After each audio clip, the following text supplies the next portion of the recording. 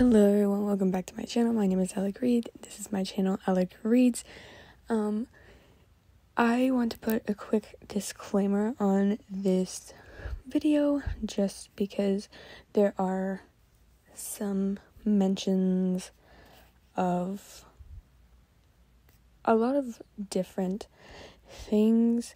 I wanted to mention that there are mentions of leeches because one of my close friends said that I should mention that in my videos just because some people have really big issues with things like that, so thought I'd mention it. Also, keep in mind that this is a trigger warning fanfiction. It has a lot to do with mental health, so always stop listening when you feel like it is too much for you. I want everyone to take care of themselves, so don't feel like you have to listen all the way through. If you can't, that's completely fine. I'm trying to post other things so that everyone can have something. But today we are reading chapters 12 to 13. I hope you enjoy. Chapter 12, The Island.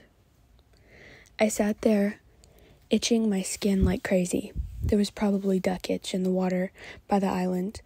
All the ducks were surrounding around this small island because of the massive amounts of leeches. I had already picked all of the leeches off my body, Charlie's body, and Darcy's. Darcy couldn't even look at them. She was so disgusted. We had been sitting here for around 20 minutes. Then I say, "Darcy, have you rested enough to swim back? Only swim back if you're 100% certain you're ready." She then replies, "I'm ready. Tara's probably freaking out, and the others too. We should go." I look at her and said, "Don't worry about the others, only if you're ready to go." She smiles and pats me on the back and says, "Yep, I'm ready. Let's get out of here." I gently lifted Charlie's lifeless head and sat him up. I wanted to wake him up before we left. I couldn't tell if he was unconscious or just exhausted to the point where he couldn't do anything. "Charlie, you need to wake up now." He blinks his eyes and trying to talk, but no words come out. "Charlie, you don't have to say anything or do anything. I'm going to put you on my back and swim us to shore, okay?" Charlie's face was switching a bit. He managed to nod his head ever so slightly. I carefully put him on my back and start swimming alongside Darcy. I grab Darcy's arm and link it to mine. We could still manage a full stroke while being linked together. I just needed to make sure nothing happened to her. After a while of swimming, we reached the shore. Darcy went running towards Tara and hugged her, and I gently shifted Charlie off my back and cradled him in my arms. I started running up the beach towards the others. They were sitting on the blanket we had set out. Elle saw me from the distance, then ran up to me and takes look at Charlie and asks, "What's going on, Nicholas? What's wrong with Charlie? Where were you guys, and why is Darcy crying?" I kept running towards the others and said, "No time to explain. I need to drive Charlie to the hospital, now." She runs alongside me. Once I've reached the others, they all asked me the same thing. Elle said I snapped. "I don't have the fucking time to explain. I just need to drive Charlie to the hospital now." After I said that, Darcy stands up, tears falling from her face, and hands me my wallet, keys, and phone. I kiss her on the cheek and said, "Darcy, I will never be able to thank you enough. I love you." Her frown immediately turned into a smile. I headed towards the car as I frantically trying to open the door to the passenger seat as fast as I possibly could. Tara comes up behind me. She scooches me out of the way and says, "He's unconscious. You have to recline the seat all the way back so he's lying down, and don't white flash." She reclines the seat back, and I place him down in the seat. She then buckles him in and locks the seatbelt tight against him so he can't move. She then leans down and kisses Charlie on the forehead and whispers something to him quiet. I couldn't hear. She then says, "Thank you for saving Darcy." She told me what happened. I smile and say, "I love you and her like a sister. Of course I would save her. But I'm not the hero. She is. She risked her life to save Charlie." We exchange another smile before I get in the car and start driving towards the hospital. I wasn't a doctor, but I knew there was something wrong with Charlie, and it wasn't good.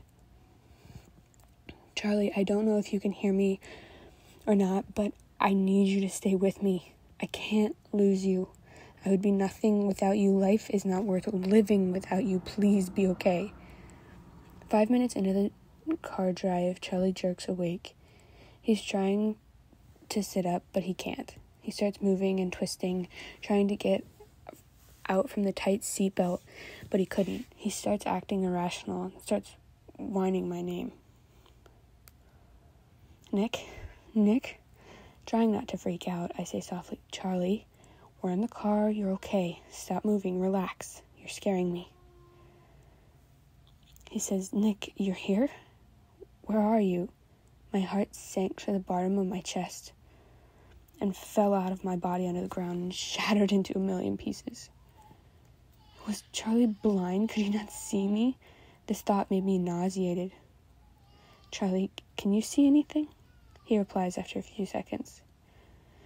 "Yeah, but everything's spinning, and I can see patches of color everywhere." I felt like screaming, "Thank God!" This massive relief feeling over my entire body.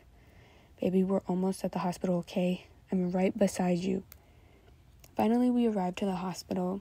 When I unbuckled Charlie's seatbelt, he sighed in relief. I couldn't imagine how he felt. He couldn't see properly and was belted down to the seat. I myself, who gets claustrophobic super easily, could hardly think about it any longer. I picked Charlie up and carried him into the hospital. A nurse caught a glimpse of me and came rushing over. Can I see your friend, please?"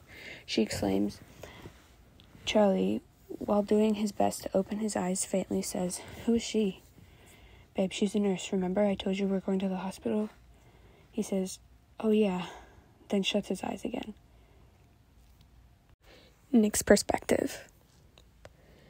I went to go get Charlie some water. He was sweating bullets. I knew he didn't want to go in the water in front of our friends because he was wearing a white shirt. It would become completely see-through. "Charlie?" I yell, puzzled because I didn't see him on the beach anywhere.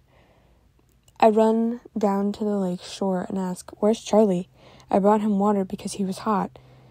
Tao was standing beside me and said, "Don't worry, I fixed that problem. He was sweating a crap ton, so I just shoved him in the water. Boom. Problem solved." I scream, "What the fuck is wrong with you?" and push him to the ground. He landed straight on his ass. I had no time to waste on him. I needed to find Charlie. I swam out to the others and asked, in a panicked state, "Did you see where Charlie swam off to?" Elle said, "No. Why? What's happened?" Then Tara said, "I'm pretty sure Darcy said something about going to talk to Charlie. She kind of sounded worried. What's going on?" Before answering her, I just started swimming, and then got blinded by a shiny object in the distance. Then I looked closer, and it was the gold clasp shining on Darcy's swimsuit. I dart towards her. Finally, I come up behind her and say, while huffing, "Do you know where Charlie is?" She turns around, crying. Her arm was around Charlie, unconscious. She could barely hold his head above the water. I look at her in shock. Take Charlie out of her arms. He was barely breathing. She was exhausted from holding them both above water. She was hysterically crying and says, "Thank God you came. I didn't think we were going to make it back." The nurse said he wasn't an emergency, but she put him on a stretcher and placed us in a small room with curtains for walls. We were supposed to wait here until a doctor could check out Charlie. After half an hour of waiting, Charlie says, "Nick, please don't leave me. I'm scared." I burst out, "Charlie, I would never leave you." I then crawled up to the stretcher beside him and laid there with him. Chapter 13. Hospital. 2 hours of waiting later. I was playing on my phone while waiting for the doctor to come assist Charlie. Panda Pop was my favorite iPhone game because of the cute little pandas. "Hi, is that Charlie Spring?" the doctor says as he points to Charlie lying on the stretcher.